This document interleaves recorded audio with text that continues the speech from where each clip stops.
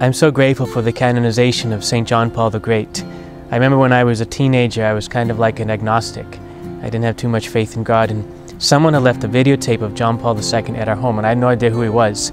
And I secretly watched the videotape, and as I listened to him preach, it changed my heart. He was saying to the young people that they have to hear the voice of the Good Shepherd and follow him. And in my heart, I felt myself say, I don't know who this Pope is, but I trust him, and I have to listen to him.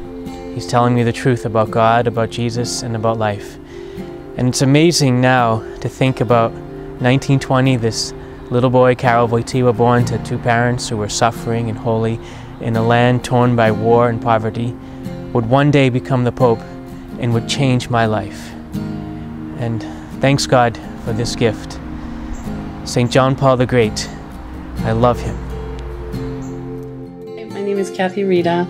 I am a nurse just getting home from work, and I'm a consecrated virgin, and I would like to tell you why St. John Paul the Great means so much to me.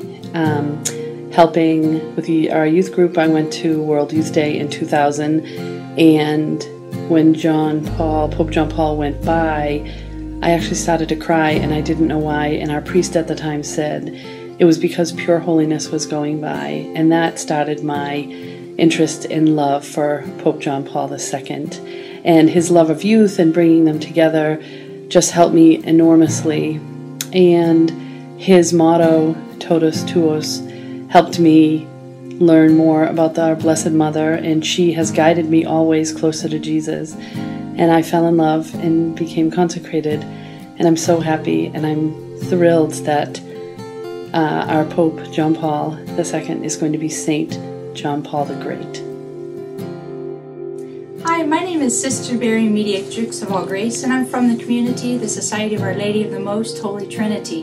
And I was privileged to live in Rome for 2 years when John Paul the Great was the Holy Father. Our community attended many different events where he presided, and it was just a great joy and a privilege to live there with him, because when we would go to these different events, I had a real experience of his holiness and his love for me as a person, and I felt like I knew him and he knew me, even though I didn't have the chance to meet him in real life. But you know, just to be with him is a real joy. And one memory that I really treasure was World Youth Day during Rome at the Saturday night vigil, when he was there with the young people. And at one point it was getting kind of late, and he said into the microphone, you know, the cardinal next to me says that it's getting late, and I say, who cares?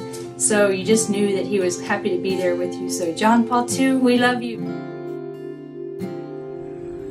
I once read on the internet, you know you're a Catholic when John Paul II died and you felt as though you'd lost a member of your own family.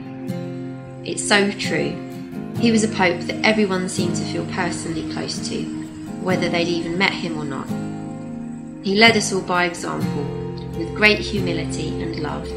And he had a wonderful sense of humour as well. My favourite little story about him is that he once told a friend, music is extremely helpful for prayer, and as St. Augustine said, he who sings prays twice. And when the friend asked, were you a good singer, Holy Father? He replied, when I sang, it was more like I was praying only once. We love you, and pray for us, St. Jacob too. Good morning, everybody. My name's John Niven. I'm a musician and worship leader from the Archdiocese of Boston. And one of the reasons that Pope St. John Paul II was just so awesome for us is I think he was a symbol of hope. Our generation sort of grew up in this culture of death, and he was a light in the darkness. One of the huge quotes that really inspired me, he said, you know, do not lose yourself to despair. We are an Easter people, and hallelujah is our song.